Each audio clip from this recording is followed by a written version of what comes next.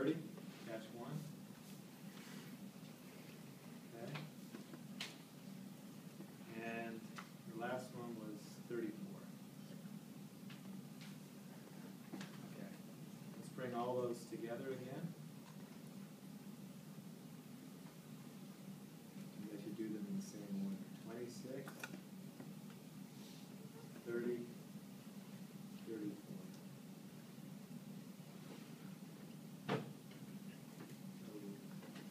And the 26-1.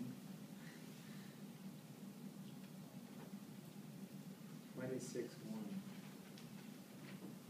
30-1, is that right? Yeah.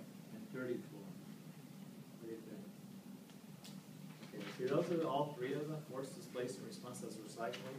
The displacements are the same, but the forces are all different, right? As it cycles around. Those are just the base shears based on whatever the moments are, not just the plastic moments, but whatever the moments are, the two moments, top and bottom, before it goes plastic, divided by the length. That's what those shears are. So let's try this again. File, print table, file.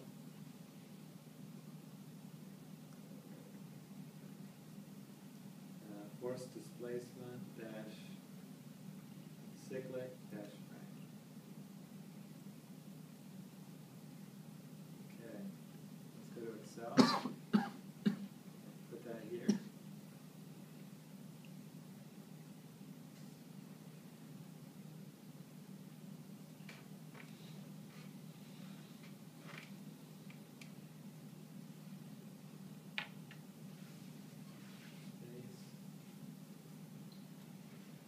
Okay, so what do we need from here?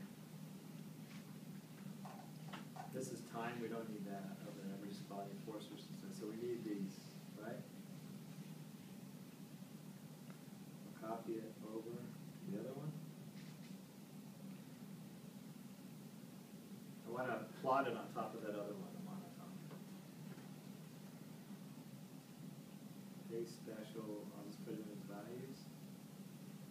And then this equation, put it here. So that should be sum of J, K, and L.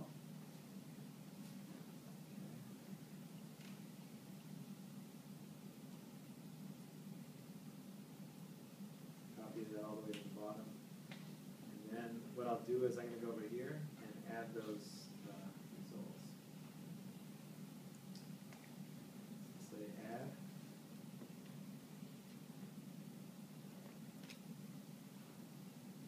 So this is the X value, this is the displacement. It's got to be this one, right? And this is the force value that we want.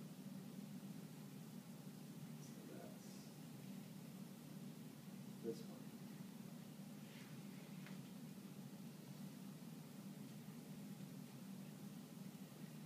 Not bad.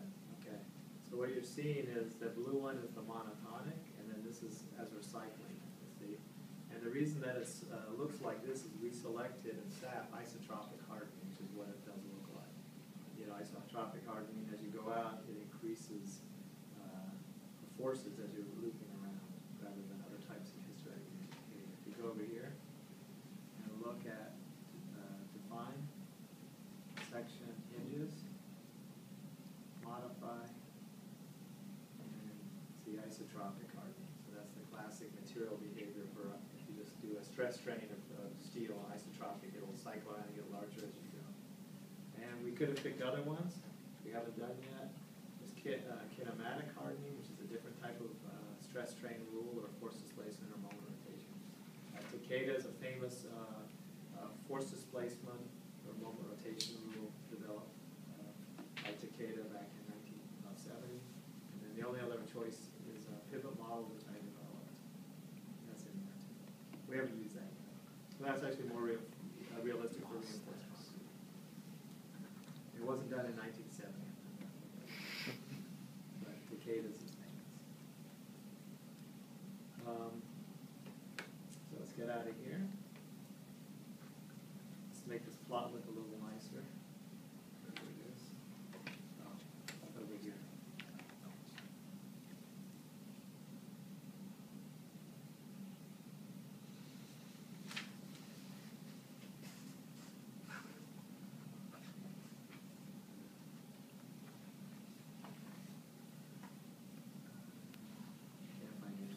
Oh, you have to click on it here.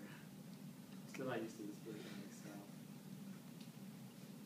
I want to add axes, horizontal. Okay. So this is our displacement.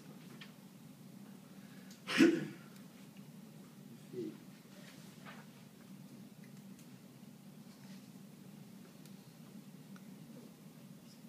And I want to make it size 18.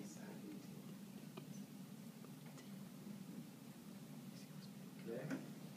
And same thing for the other one.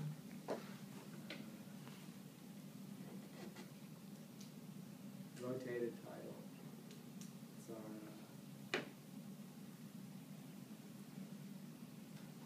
force and kips.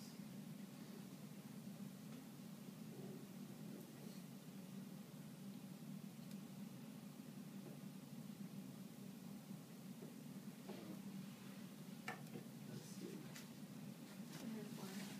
I just want to make it larger. There. 18. Okay. And then this, I don't like that. Let's make that 16. This 16. Okay. I don't like this line around here. So in the format chart area, it's a sidewall. Border, color, no line. And then I put a line on this one.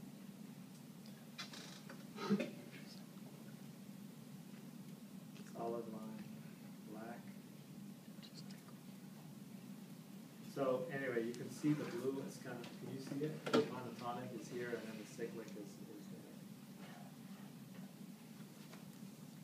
So this is the total force versus displacement for the structure. This is how it responds based on what we told it about the moment rotation response at each inch. We gave it 5 plastic hinges and then 1 little pin, right? And all we did was we took it, and you can see it did what we asked it to, right? You pulled it and displaced it, and then you pushed it further each direction and getting larger as we went. And this just characterizes the overall, not just monotonic, but the cyclic, what the hysteretic behavior of our frame would look like. Right? The actual moment rotation response of this reinforced concrete will